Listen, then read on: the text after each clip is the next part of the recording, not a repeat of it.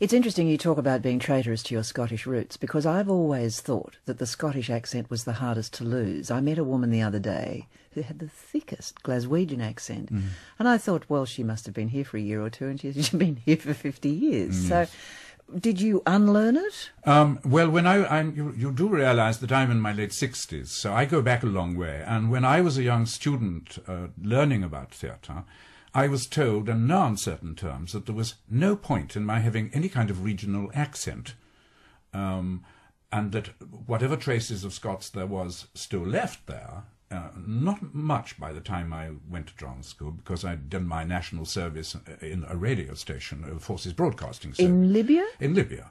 And I was sitting on the same side of the microphone that you and I are sitting on, doing very much your kind of job, if I may be so bold as to say so. And being a BBC voice. Using a tape recorder a lot of the time, so that constantly my vowel sounds were corrected by my chief announcer, my boss. And by the time I'd finished my national service as an announcer and gone back to Scotland, I had no Scots accent to speak of at all. The only problem was that I'd been mixing with army types. So I went back talking rather like that, talking like something like Montgomery. Whom you subsequently played, I think. When I played eventually, yes. I got it out of my system. But I remember my very first day at Glasgow Drama School, the voice instructor said to me, right, that's the end class, but Richardson, would you stay behind? And full of ego, I thought, he's going to tell me I needn't bother going to the voice lessons. And when everybody had gone, he said, now then, Richardson, what are we going to do about that accent? And I said, what accent? What are you talking about? And he said, that accent. So I had to do exercises like rolling home to Rio, which I had to say like that rather than rolling home to Bear. Yeah, that's interesting. Can you do a Scots accent now? Hardly at all. I had a terrible time when I was doing a thing called Murder Rooms, where I played Professor Joseph Bell, who was the inspiration for Conan Doyle's Sherlock Holmes.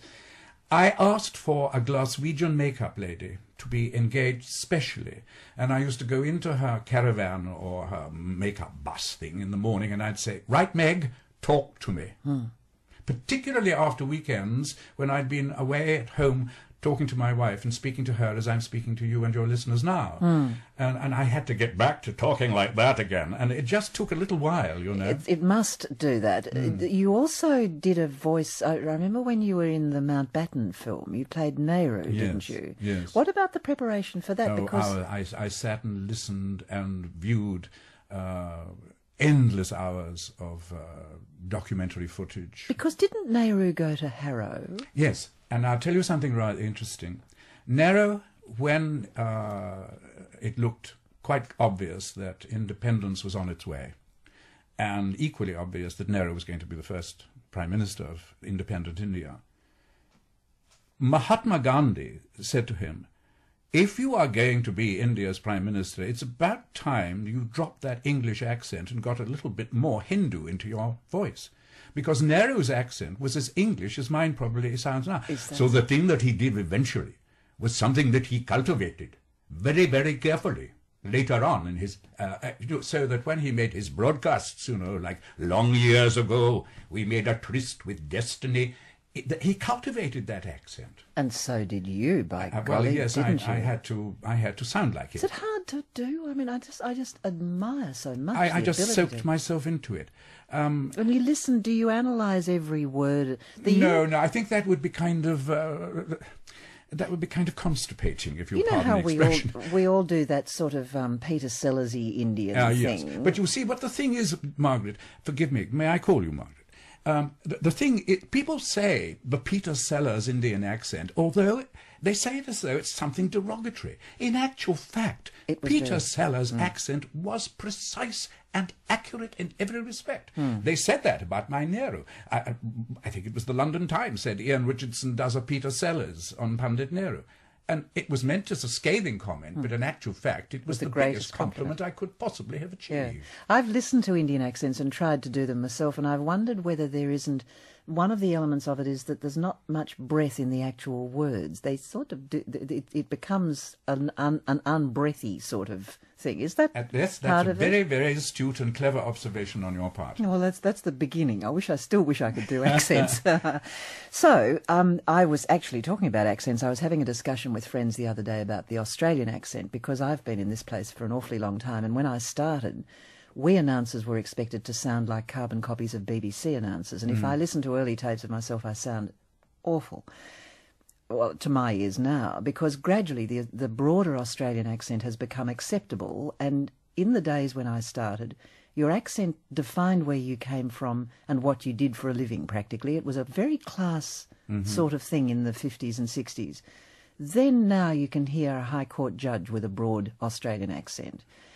Are regional accents in Britain now acceptable? Yes, not only acceptable, but across the board preferable to my accent. If you listen to Today in Parliament, the predominant accent throughout the parliamentary debates is Scots. Is that so? Including the Speaker, who speaks like that. Order, order. Comes from the Gorbals. I wonder if he looks like that. No, it's very unfashionable to sound like me. Is it? Yeah, yes, absolutely. What? I went to get my honorary doctorate from my old college in Glasgow, and I met the young students afterwards, and they were all talking like this, and I said, "Don't." Your mouth changes shape when you I do know. that. Well, you know? you see, if you think of Glasgow, the Glasgow accent, in order to do it, you have to have a slack mouth. If you want to do an Edinburgh accent, you have to have a tight mouth, because it's all very brittle like that. But the Glasgow one is all slurry and blurry. Anyway, I was speaking to these young students who were enchanting, and I was saying, do you do English accent? Oh, no, we would never do an English accent. No, we're Scots, aren't we? We're Scots, you know. Yeah.